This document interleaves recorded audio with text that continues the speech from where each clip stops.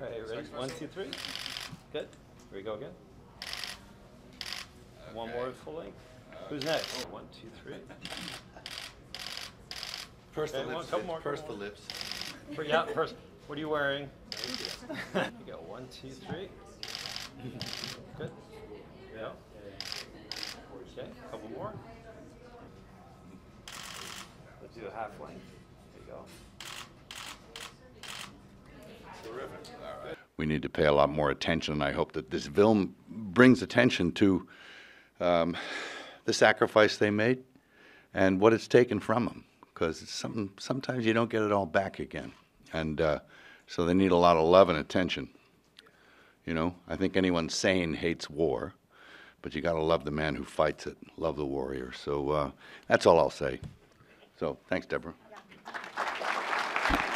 Yeah, this was a important movie for me to make and to be a part of. I have a lot of military in my family, and I think, you know, most of you know that the Cubs are playing tonight in the World Series, so you can see that my commitment to the movie is actually beyond words and through actions very strong. So I want to thank all of you for your service, and it's been a great privilege to be a part of the story of Desmond Doss and to help bring it to life. So thank you for coming tonight, and nice to see you all. Thank you.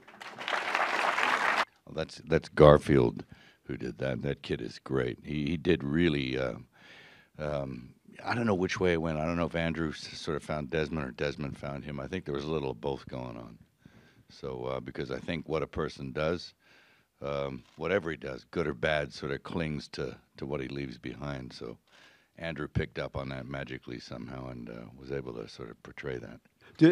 Was there any time during this whole process that not that your enthusiasm flagged, but you thought it just you weren't gonna be able to get to the end? Well, yeah, you go through that with everything. It's just like being dropped on the ocean with this stuff, and you just start swimming. You're bound to hit land sooner or later, and you end up with what you end up with. A film largely makes itself, but that's not true either, because, you know, the camera has a brain, but then there's all those various personalities and departments that have to be synchronized to come together. It's like a battle in a way.